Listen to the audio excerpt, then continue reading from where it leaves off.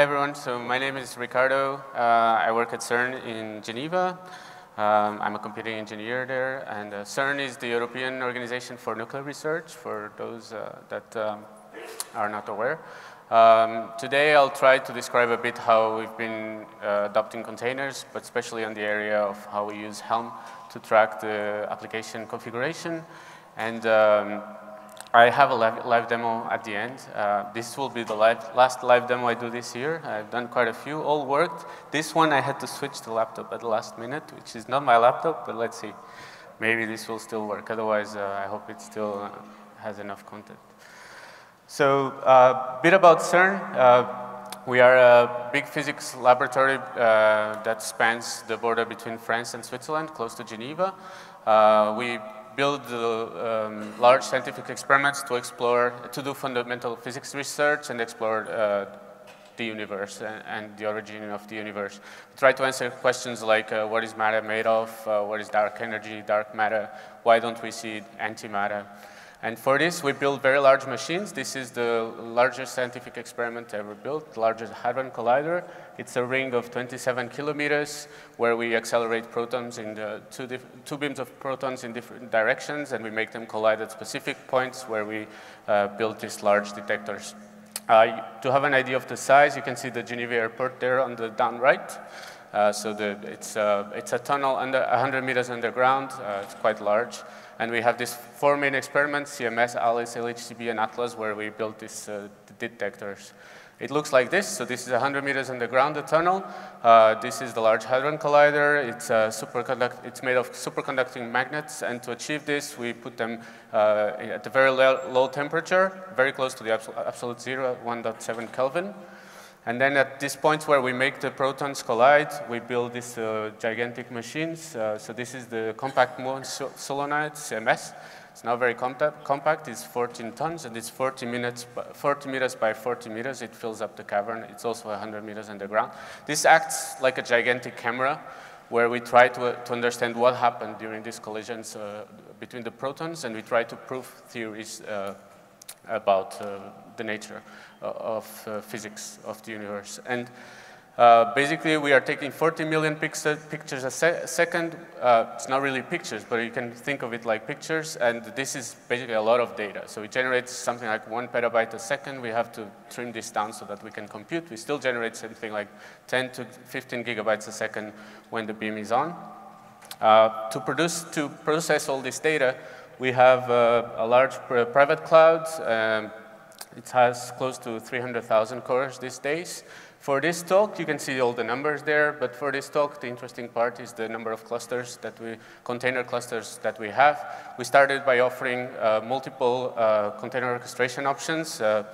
Kubernetes is by far the most popular. Swarm has one use case, which is for GitLab CI, where people have quite a few clusters there, but it's still, a lot of people are also migrating to Kubernetes. And then Mesos and DCOS, we eventually deprecated support because we had very few users. Now, this is the current state. There's something really interesting at CERN, which is we've been doing computing on large-scale computing for many decades, which means our data center is kind of a history piece of computing. And you can see on the left picture, it's a picture from the 1970s where you can see some mainframes, some crane mainframes on the back. And then eventually the layout of the computer center changed quite a lot to have racks. And here, 2007, we actually had racks with desktop PCs. So this is truly commodity hardware that we would shop on where everyone else was shopping. You can also see some old tape silos on the right. We still use tapes for a lot of things, but they are not round anymore. They are all corridors. Eventually, we moved to a more modern data center, and this is how it looks today. The building is still quite old, a bit too high, difficult to cool, but we have more traditional things. Now, in addition to all this computing that we use for large-scale processing, we also have people doing funny things in their offices. So this is the next computer that Tim Berners-Lee used when he created the World Wide Web and was the first World Wide Web server. And you can see that this was really an important server because it has a sticker. And in this sticker, it said, this machine is a server, do not power down. And this was basically the message that if when cleaning, if someone unplugs to plug the vacuum cleaner, the web is down, so that's not good. And he was very clear about this. Now, with the move to commodity hardware and large scale, large number of nodes, we had to improve a lot of the automation and efficiency of our systems. And I will try to describe here a bit some of the parameters that have changed a bit the way we do. So when we had purely physical infrastructure, provisioning nodes could take days, weeks, maybe months if we didn't have the hardware and you had to order it. We had to open a ticket, wait, explain your request, things like this. Maintenance was highly intrusive. We frequently have to update software, the operating system, and we had to coordinate with the users when to do this. Deployments and updates, we started using configuration management pretty early, but still in some cases complex applications can take minutes or even hours to update. And its utilization is very poor because it's dedicated to a single application, even if it's not that big. Then introduction of cloud APIs and especially virtualization. This allowed us to have a very quick way to do provisioning of resources and to kind of separate the hardware procurement from the rest.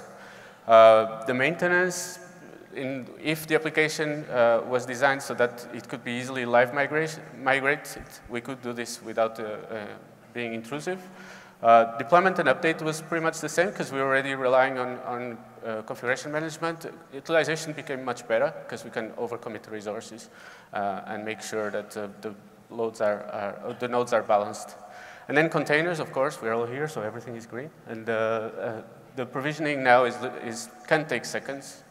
This is true.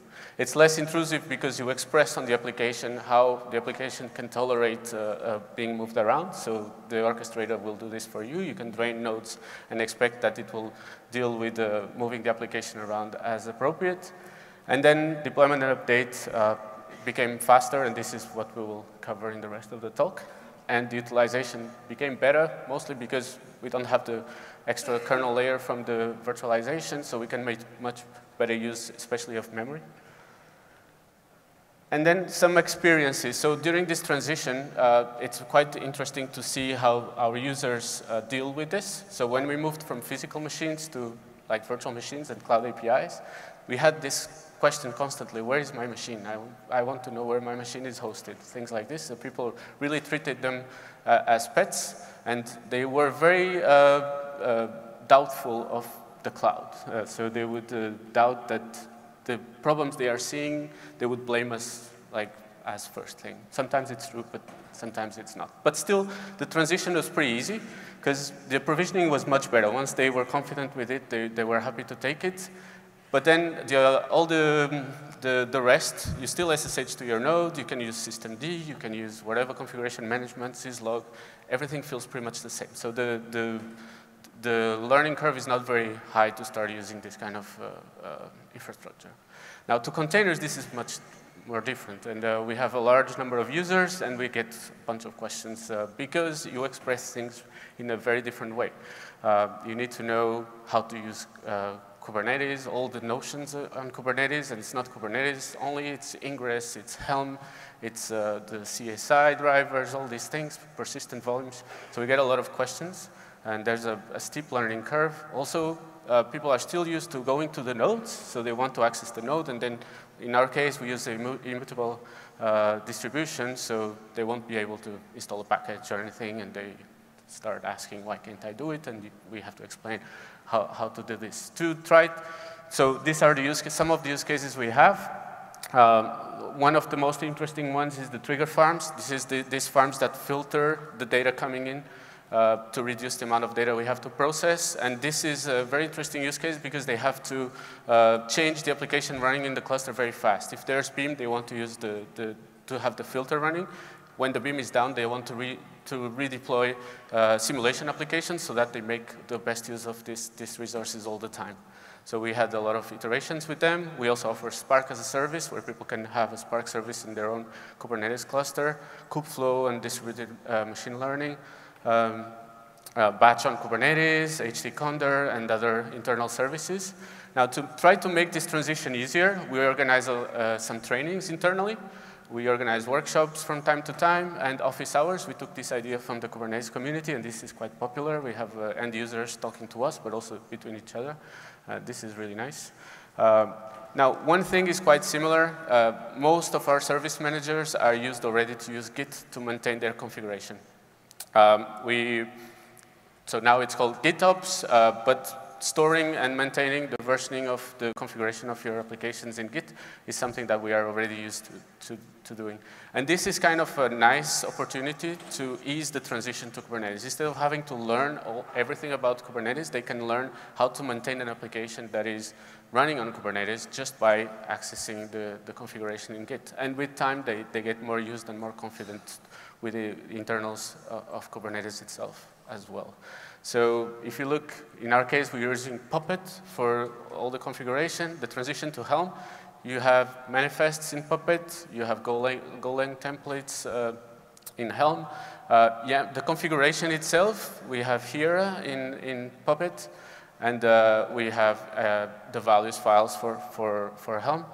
And these are both YAML. So like everyone hates YAML, but it's everywhere, and it's something that everyone knows. So it's quite nice. It also has, it's very easy to show the benefits when you are using Puppet to transition to something like Helm because of the speed of deployment and iteration on the features. So I'll focus the rest of the talk on Helm and some of the tooling that we have around to manage all of this. So the first thing I would like to mention is that we maintain our own charts repository, actually repositories. So initially we were just packaging charts from upstream and putting them in a local S3. The reason for this is that we want to have full control over them. Then we moved to chartmuseum. It's still using an S3 backend, but actually having an API makes things much easier, also because they provide a nice plugin with Helm push. And then we have also, we have two types of repositories. One is what we call CERN repository, where we have all the internal charts. This is like to deploy and maintain the clients for our storage systems and similar.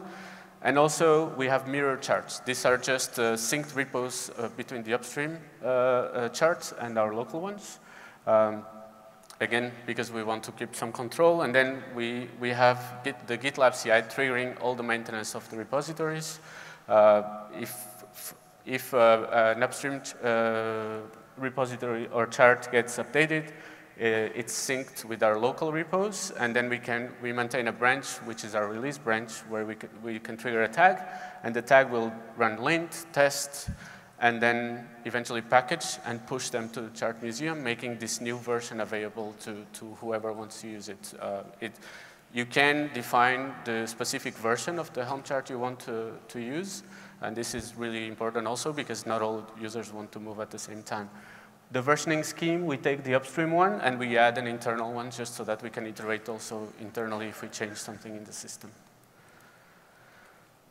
And then the main thing that we do, which also other companies and institutions are doing, is that we don't take individual charts as the deployment unit. So if you take the MySQL chart, we will never deploy the MySQL chart directly. What we do is we have these meta charts or umbrella charts that have all the dependencies of the actual deployment you want to do. So say you have an Nginx server with a MySQL backend, what you want to deploy is the two together. So we have this notion of meta charts that are kept in a separate Git repo where you define the deployment units or releases, as we will call them later.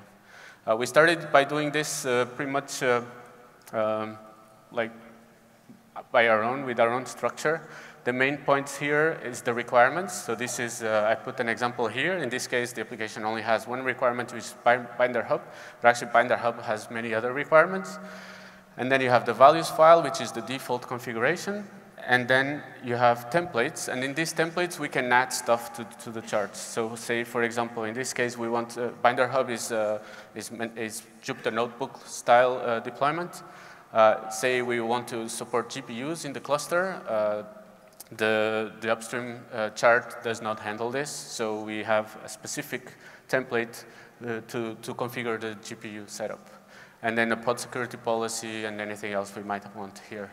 And now the other interesting part is how to manage secrets. So There are basically two options that we considered. One is to build on Kubernetes secrets themselves or similar CRDs. So there's no easy way or obvious way to plug in external secret providers in Kubernetes. There's things like Bitnami's sealed secrets that are good, but they are custom resources, which means that if you use them, it kind of breaks most of the upstream Helm charts. And Vault is a fully managed solution, but we don't have a Vault service in-house. Now, the second option is to not handle the Kubernetes secrets directly, but just to treat secrets as configuration. What this means is that all the secret configuration is just in the values file, and you encrypt that part. So whatever is not, you cannot just expose the configuration, then you encrypt it. And there's a tool called Helm Secrets from Future Simple that does this with also supporting SOPs. Internally, we do have a secret storage service, a secret service, if you wish. And we built a plugin for Helm that is very similar. What it does, it builds on our own identity scheme. So this part is solved. We just rely on, the tool is called Barbican, and it's from OpenStack. And we can just rely on this identity to manage all the secrets. The commands look like this. You put Helm, and then you name the release. The name of the release plus the project you're configured in will define where the name of the encryption key that will be fetched to manage the secrets. Then you can view, just exposing the contents. You can edit, where it decrypts in memory and encrypts for storage again when you save. And then we have wrappers for install, upgrade, and lint. You have the workflow there. We ended up taking the plugin and reusing it also directly with kubectl. Now, the most interesting part, I think, is when you start doing the wall flow. So all of this was kind of manual. A lot of people would trigger things in their GitLab CIs that would push into the cluster, but this means that you have to put the cluster credentials somewhere in your Git system or in some system that interacts with Git. But this was always our end goal, as I mentioned, to try to simplify the life of our users. And then you have here on the top right the command that you usually use, which is helm install flux, where we use flux cd to maintain this. There's other options I'll mention also at the end, but flux worked quite well for us. We pass a bunch of default configuration, and you can see what it does. It basically defines the interval that it syncs back to the charts and additional repositories we need. And if you look to the options there, we see git poll interval, which is the polling interval. The URL. The URL is just the URL of the Git repo holding the meta chart on umbrella chart that it should be deployed locally. And then Flux, what it does, it runs in your cluster, and it contacts the Git repo checking for updates. When it sees an update, it updates a local Helm release, which is a custom resource. And then it has a Helm operator that is listening to this, that is implementing this custom resource, and then it applies it in the cluster. So all the flow is there.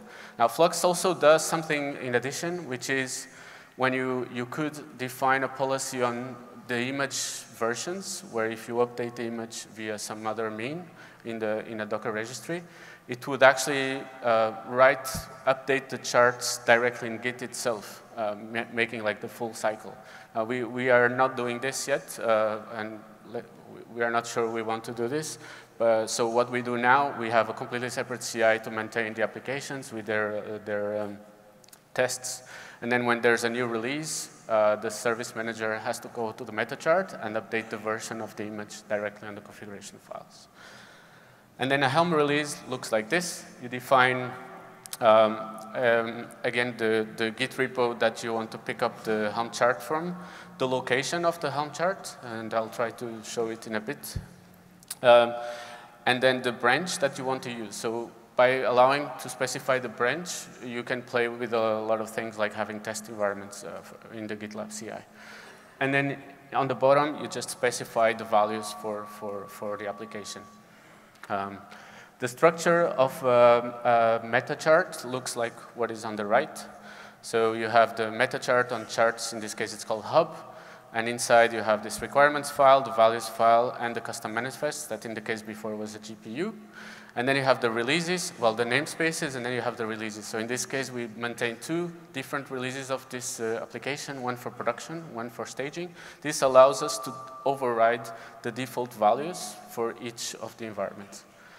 And then the only specific thing we have is because we have this specific secrets plugin for Helm, we kind of put the secrets outside of Flux. This is not ideal, but it allows us to track this the configuration part that is encrypted together with the rest of the configuration while still benefiting from Flux.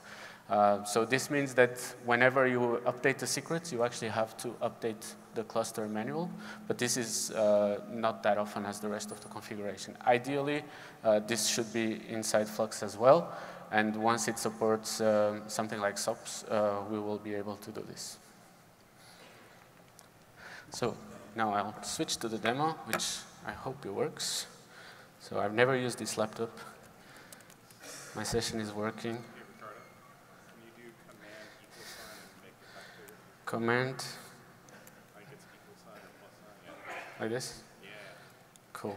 Sorry, I'm Mac and aware. Blind box. Is it good? Yeah, that looks better. Cool. Okay. So what I will do is I will start by doing,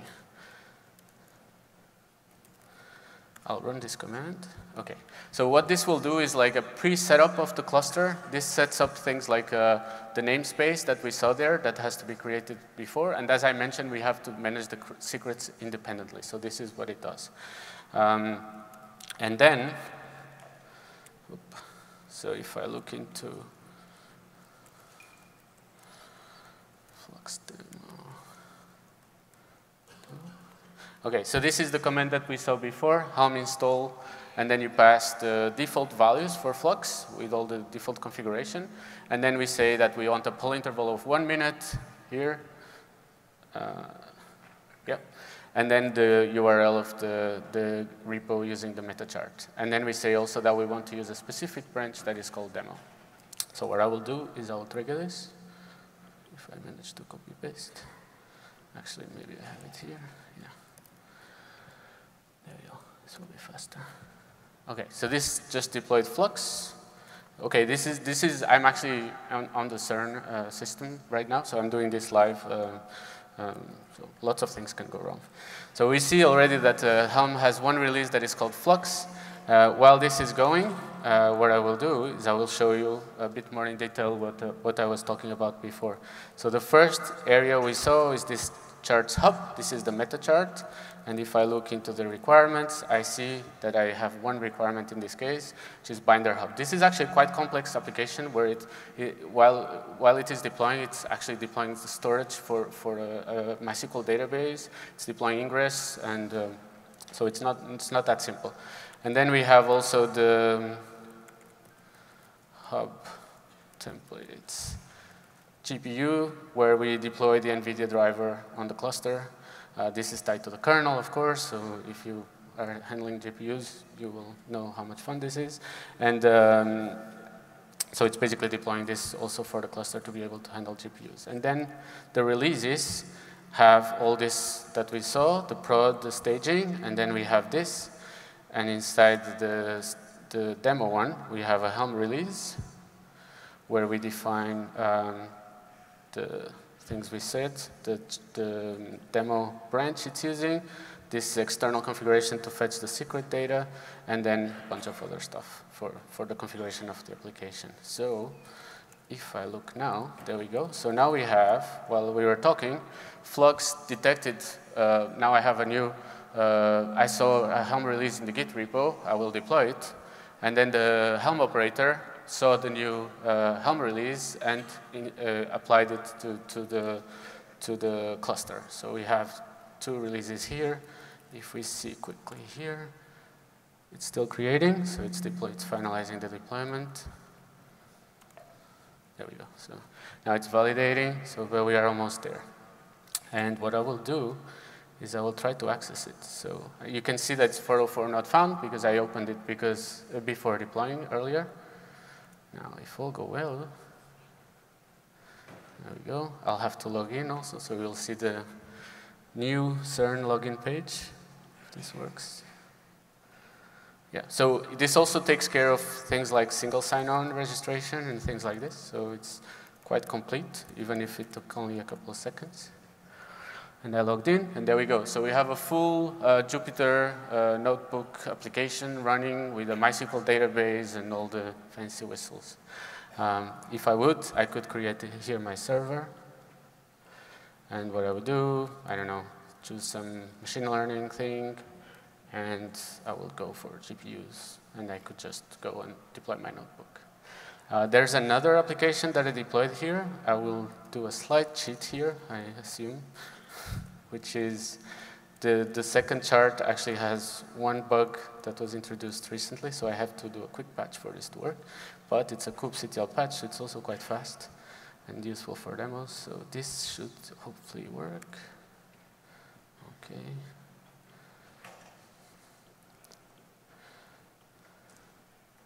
There we go. So we also have, this is the main application that relies on a Jupyter Hub deployment behind. And the main application says, welcome to CERN Binder Hub, and it's running on a CERN cluster. Now, what I will try to do here quickly, if I have some time, I will actually edit this.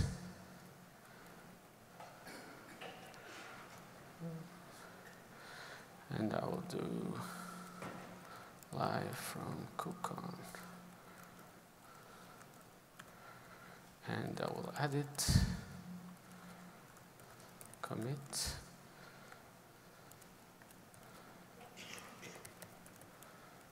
Save. And in theory, now if we wait up to a minute, Flux will detect this and apply. But we can also trigger it immediately by doing this. No, this.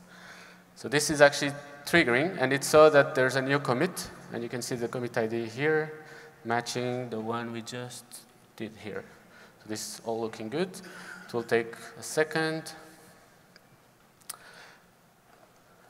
Okay. And now if we do Helm ls, we probably won't see it. We already see revision 2. So it already applied the change there. If we do now refresh here, there we go, live from KubeCon and the banner. So the change I did was just doing a small change in the banner. And that's it for a live demo. So that was the last one of the year, and I'm happy it also worked. Although there's always something. Okay, so this was just this is actually how we deployed this application. I'm using a repository that is actually the stuff we use for production. So it's just a branch on it. So the last bit I'll finalize now. We also want to extend this, not only to manage the applications for the end users, but to manage the clusters themselves. So right now, our cluster orchestrator is doing all the add-ons also, and this is quite messy. It's a mix of bash scripts, Helm charts, and things like this. So we want to move it completely to a Helm release that will be managed by Flux and maintain 2 or a couple of environments, production, staging, maybe others, so that people can choose when they register, when they create a cluster, they want to use the staging branch or the production branch, and then we'll centrally manage all the add-ons, which will simplify a lot the upgrades. And here I put some examples. So the dependencies we would manage is things like Fluentd and the configuration to push the logs to our Elasticsearch, Prometheus, and pushing the metrics to our central metrics service, traffic for ingress, things like this. So I come to the conclusion.